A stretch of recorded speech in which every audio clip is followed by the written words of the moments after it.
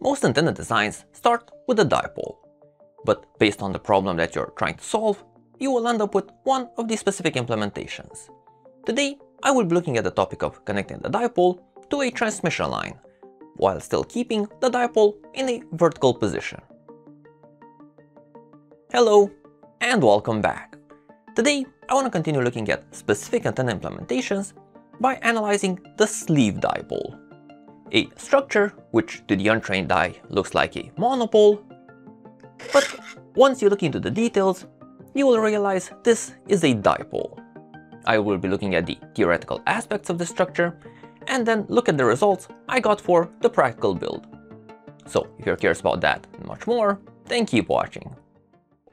Let's start off by first looking at the problem that we're trying to solve. So any dipole used for RF transmission or reception needs to be connected using a transmission line. So far nothing special. Now, if the dipole is placed horizontally above a ground surface, you can simply put the transmission line in a vertical position, and this will not have an impact on the antenna performance. With the setup, you get the radiation pattern that you expect, when also considering the ground impact.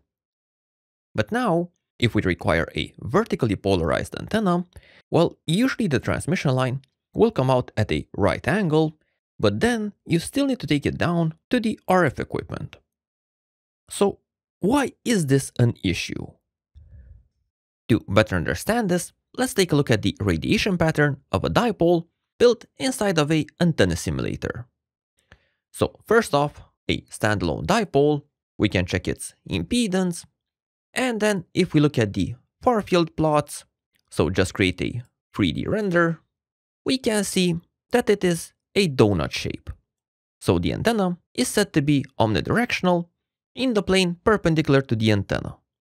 In this case, the antenna is constructed along the z-axis, and the radiation pattern is uniform in the xy plane. Now, if we include a structure perpendicular to the antenna, placed right in the center, so our feed line, and we recheck, first of all the impedance and gain have stayed exactly the same, and if we recheck the radiation pattern, well, nothing really changed.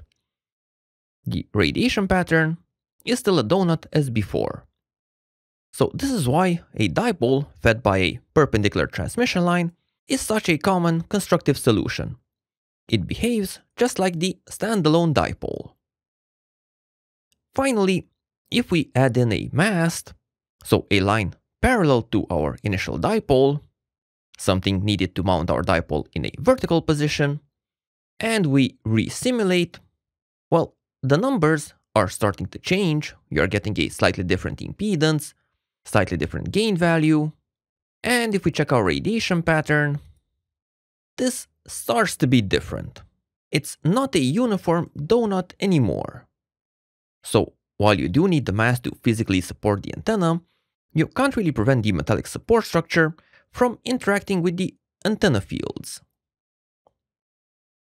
So this is the fundamental problem of such a structure. Sure, it provides support for your antenna, and you could even take advantage by turning the pole into a dedicated reflector, but the important thing to keep in mind is that building the dipole like this will not provide a true omnidirectional antenna. And this is where the sleeve comes into play. So the fundamental idea behind this type of antenna is that the feed line, rather than going from the middle perpendicularly outwards, you instead make at least one of the elements hollow and pass the transmission line through that. This way, the line is on the exact same alignment as the antenna, so with or without the transmission line or support structure's influence, you should be able to again get a uniform pattern distribution.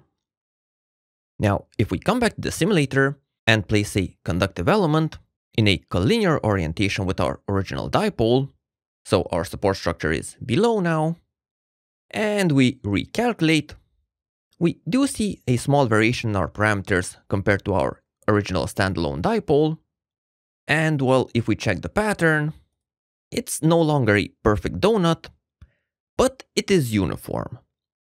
So whatever the deformation that occurred, it's the same in all directions. So this is the big advantage of the sleeve dipole. You can mount it vertically and get a omnidirectional pattern, not just in theory, but also with a practical build. So that is the basic idea behind the sleeve dipole.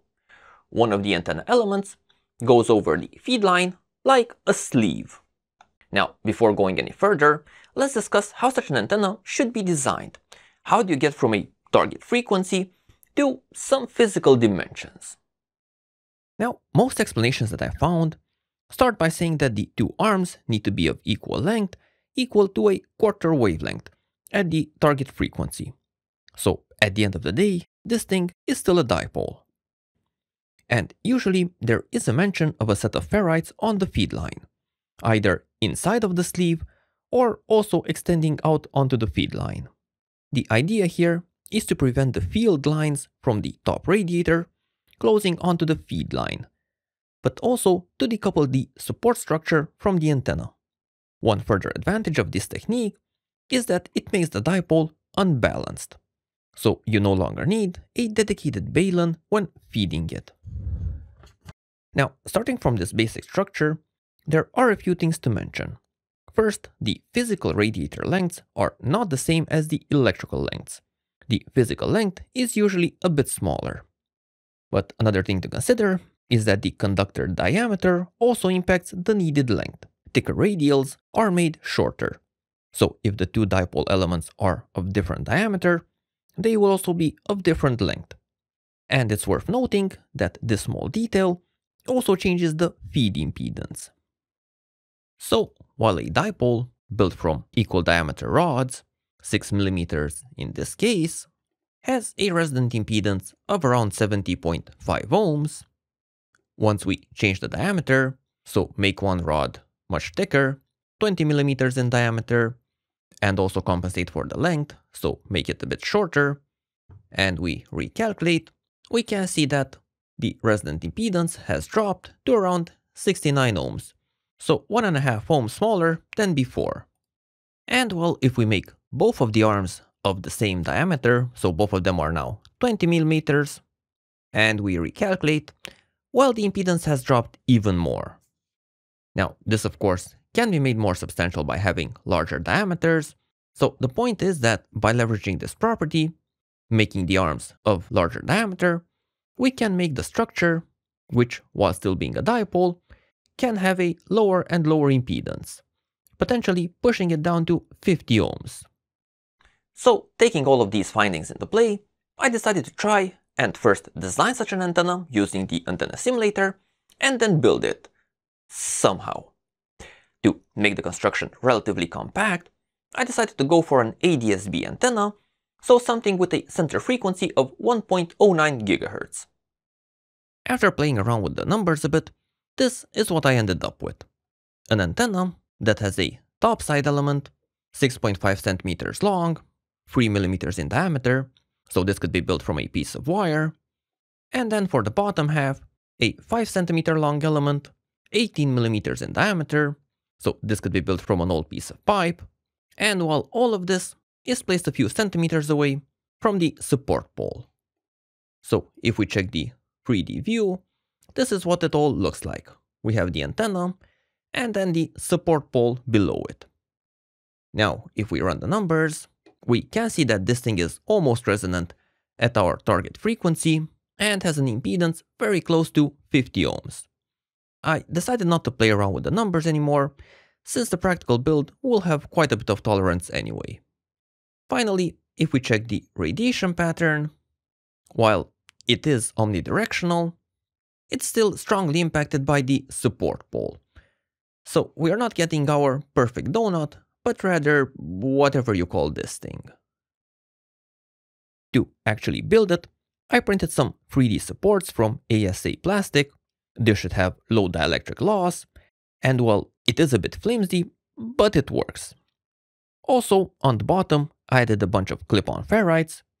So there are 2 visible, and the third one inside of the tube. One idea with this build was that you can also slide a cap over it, so it can be made weather and pigeon-proof. So this is what the whole thing looks like fully assembled.